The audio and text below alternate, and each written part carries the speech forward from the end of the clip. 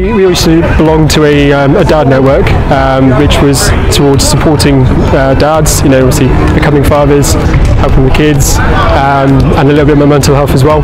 And basically 12 of us decided, why not have a kickabout? So we did exactly that. And then the next week, 24 people turned up. And then the next week, 60 people turned up or whatever it was. So we eventually created a league. And now we play every Monday night here in Norwich. And as well as obviously helping the dads in the network, supporting them, we also raise money for the Calm Zone, which is a anti-suicide prevention charity for dads, well, for men, sorry I should say.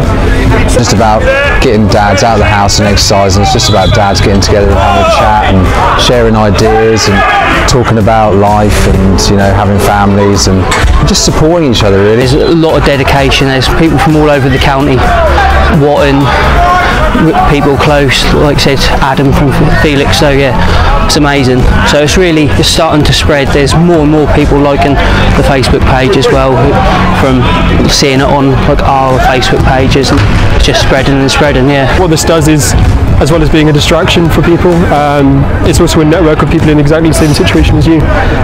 So the advice is second to none.